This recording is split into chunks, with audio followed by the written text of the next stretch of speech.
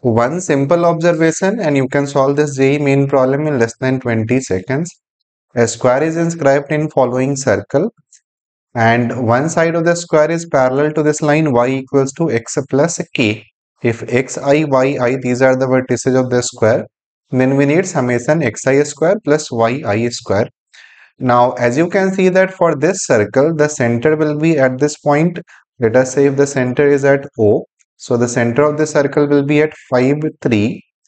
And the radius of this circle, this will be 5 square plus 3 square minus 30. So, that is 2 unit, right? These are the center and radius of the circle.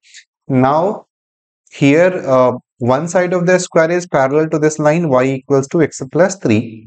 So the general method of solving this problem will be that equation of any line parallel to y equals to x plus 3 will be y equals to x plus k. So let us say that line AB is y equals to x plus k.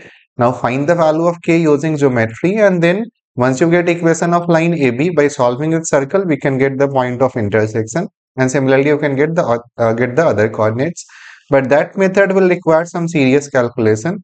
So another interesting approach of solving this problem will be, if you see this line y equals to x plus 3, for that line the slope is 1, right?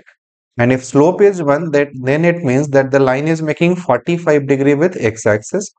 So let us say this line AB is the line parallel to y equals to x plus 3, then AB is making 45 with x-axis. And we know that the angle between diagonal and side of a square is 45 degree. So that means AC will be making 90 degree with x-axis. That means that the diagonal AC and BD, these two are parallel to x and y axis respectively. AC parallel to y axis, BD parallel to x axis. Now once you make this observation, then the problem becomes very simple.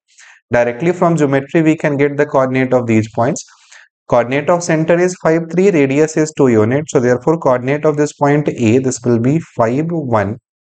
Similarly, coordinate of this point C, this will be 5 and 3 plus 2, another 5. Coordinate of point B, this will be 7 plus 2, 5 plus 2, 7. Y coordinate will be 3. And coordinate of point D, this will be 5 minus 2, so that is 3. Y coordinate will remain 3. So these are the coordinate of different vertices. So now you can do the calculation. You can calculate summation xi square plus yi square. When you do the calculation, you will find that the value of this quantity will be 152. And therefore, the right answer for this problem is first option.